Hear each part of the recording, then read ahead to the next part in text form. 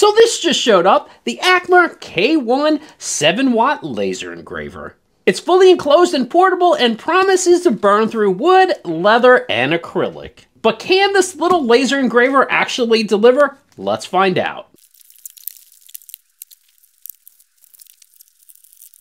That had a lot of heavy foam in it and was really well packed. Inside we got our K1 unit, we have power cords, we got USB cables, we have our instruction manual, we got, this is actually a connector for the vent in the back that's gonna go on it, that you could add into like a exhaust system.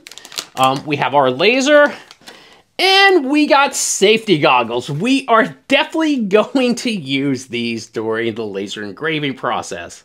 There's also a few test pieces in here. I see some wood and it looks like acrylic. This unit, it's small, but it really feels very sturdy. I mean, I'm really digging the way this is set up and the way it looks. I'm actually really excited to test this laser engraver. Looks like we just need to take out our laser module and insert it right here on the head of the laser engraver. When you set it up, this goes on top of the piece of material you're going to engrave. So let's just say we're going to engrave this wood.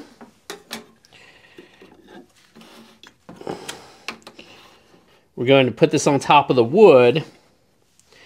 Then we're going to lock it in place. And that gives us our distance of the laser engraver on the wood.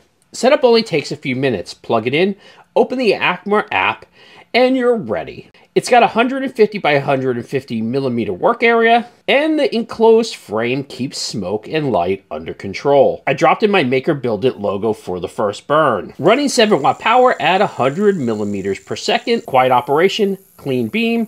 The enclosure has a tinted safety window, which is awesome.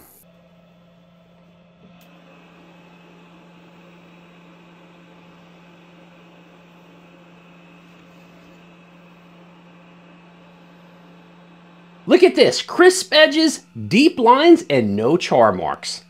Almost looks just like the real logo. How awesome is that? For its size, the Acmer K1 is seriously impressive. Next video, I'm doing something D&D related on a different material with the Acmer K1. So make sure you follow. Oh, and also check out the link in my bio for the Acmer K1.